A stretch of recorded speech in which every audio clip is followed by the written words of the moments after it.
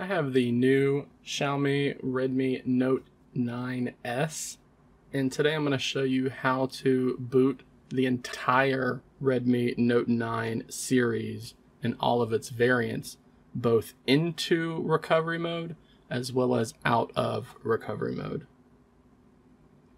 Now to do this, we need to first power off the device. So if you're able to boot into Android, just go ahead and press and hold the power button to bring up the power menu, and then let's turn off the device. After a few seconds, the device is turned off. We can then press and hold the power button as well as the volume up buttons. And we're going to continue to hold those two buttons down until we get into recovery mode. Now you're going to feel the smartphone vibrate a couple of times. That's normal. And if you're like me, if you did not let go of the buttons quick enough, you might have seen yourself go into the reboot menu. So if that happened, press the volume down button to highlight the back to main menu option, and then press the power button to get back to that main menu. If you're seeing the Redmi Recovery main menu, that means you are using the stock recovery software, which is what should be shipping on your device. However, if you have installed a custom recovery, such as TWRP, when we boot into recovery mode, that will boot you into the TWRP main menu instead of the Redmi Recovery main menu. Unlike Android's stock recovery mode, Xiaomi has limited the options that we have available to us. So if you find yourself in this main menu, we have the choice to either reboot, which means reboot and attempt to reboot back into the Android operating system. We can wipe data and perform a factory data reset.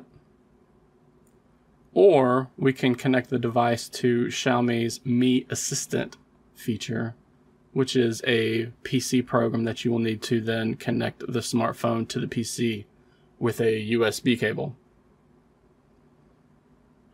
You can see we cannot access this menu. We cannot interact with this menu with touch. We need to use the volume up, volume down, and power buttons to navigate. So we highlight a option and then we press the power button to select that option. So we highlight back to the main menu option, press the power button to select it. So from here we can either reboot, perform our factory data reset, or connect to Mi Assistant. So if you find yourself booting into recovery mode like this, to boot out of it and to boot back into Android, we need to select the reboot option, press the power button, and then make sure that the reboot to system option is highlighted and press the power button again. Like I said, that's going to reboot our smartphone, and it's going to attempt to boot us back into the Android operating system. If you find out that your smartphone has rebooted back into recovery mode, the first thing I would do is make sure that your case is not pressing down the volume button, because pressing the volume up button during the boot cycle can trigger the boot into recovery mode. This is also true if the phone has been dropped and you have some damage that has happened near the volume button. The internal components could be pressing that volume button for you. If you have double checked to make sure that the volume button is not being pressed and you continually see your smartphone booting into recovery mode and you cannot get into Android, then it's probably because your Android operating system has either gone corrupt or has been messed up by some bad mod or something, and you need to do that factory data reset while you are in recovery mode. So there you have it.